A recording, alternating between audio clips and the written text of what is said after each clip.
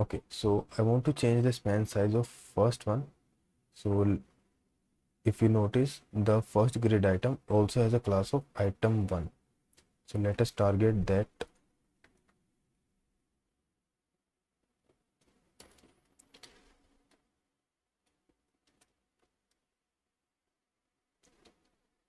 Grid.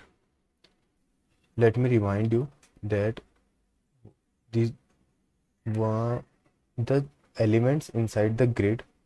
So we have, so if you make a container as a display grid, so all the child elements will be grid items. Okay, so on that, so basically item1 is also a child element. So on that we can use uh, grid row. So we can use grid row property by which we can define the starting point of the element and ending row of the element. So the starting row as well as the ending row. So if I switch on the grid layout here, so as you can see, this is the, I'm talking about the row line. Okay, so this is the first row, second row, that's good. But let us see what a row line is. This is the first row line. You see the one here. This is the first row line, and this is the, you can see 2 here, so this is the second row line, and finally you can see the 3 here, so this is the third row line. So basically what I want is, I want the one, so the one child container, one element to span from row line 1 to row line 3. Right now it is only going from row line 1 to 2, but I want it from 1 to 3. So I can specify it by targeting this div here. So I have targeted the item 1, and by using grid row I can specify the starting point, starting row, and the ending row line. Okay, so I want it to start in the first row line, and I want it to end in third row line. So as soon as I type 3, you see, so previously it was in, as it was ending in second row line, so like this, but I change it to 3. So now what actually happens is, this first div here starts from row line 1 and goes till row line 3. Great. So another way, this works fine, this works good. Another way of doing this is, I can also specify by span. Okay, so what it means is, I can also do the same thing by writing this. So what it means is, start at row line 1. Okay, we are starting at row line 1 and span 2 rows. Okay, we are talking about the row here, so it means now 2 rows. So we are spanning 2 rows, so it's create the exactly same effect. Okay, so this is the alternative way of doing that. So let us come back to 3 again. So we are starting from row line 1 and going till row line 3. Great. So now as you can see, 2 is in the correct position. Okay, so now let us make this 4 here. This 4, we want to make it like this here. Okay, so basically let's first target it and then I will explain. So item 4. Okay, so let me open the grid.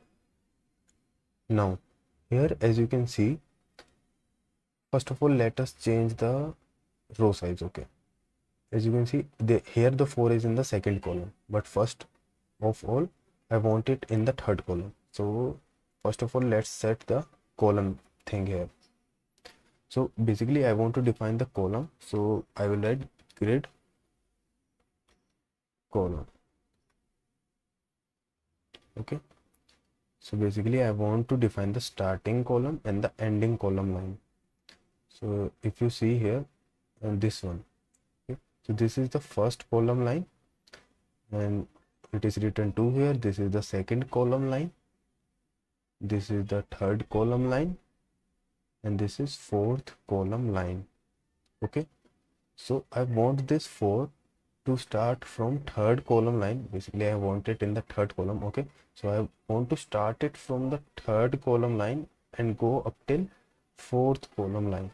Okay, so let us do that. I want it to start from third column line and go till fourth column line. So as you can see, although it is not like this, but it is actually in the correct column at least. Earlier it was in second column, but now it was in third column. So the column part is done basically. Now what I wanted to, let me show you again here.